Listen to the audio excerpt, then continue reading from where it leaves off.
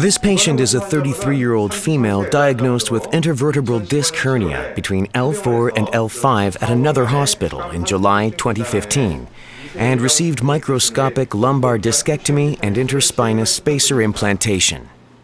The patient came to our hospital suffering from severe back pain 10 days ago. MRI showed it was not a recurrent herniated disc, but the disc between L2 and L3 ruptured and showed protrusion. Considering the patient's age, a non-surgical approach would be better rather than another open surgery.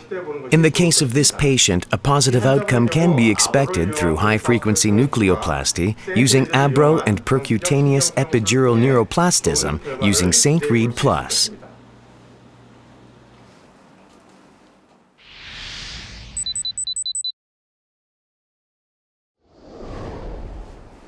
Confirm the needle insertion point. Apply local anesthetic to the area of puncture point prior to needle injection. Insert the needle. Remove the trocar, inner tube. Before inserting the catheter through the needle, make sure it is functioning properly by setting the generator to ablation mode. Putting the manipulator tip inside the saline pot and checking for sparks.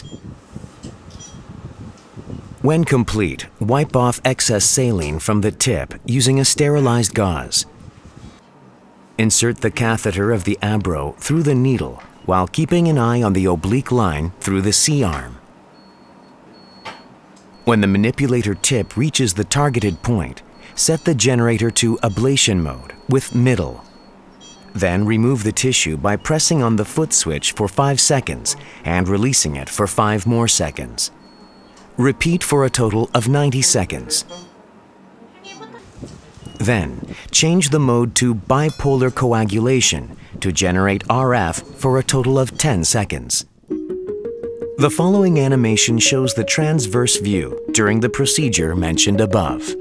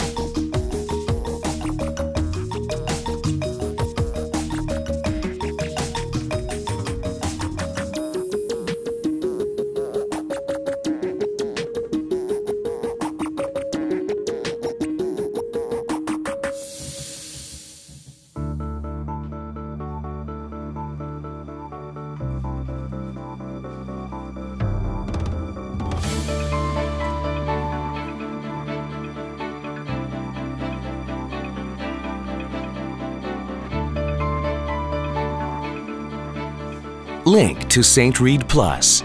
For the details of percutaneous epidural neuroplasty, please visit the link below.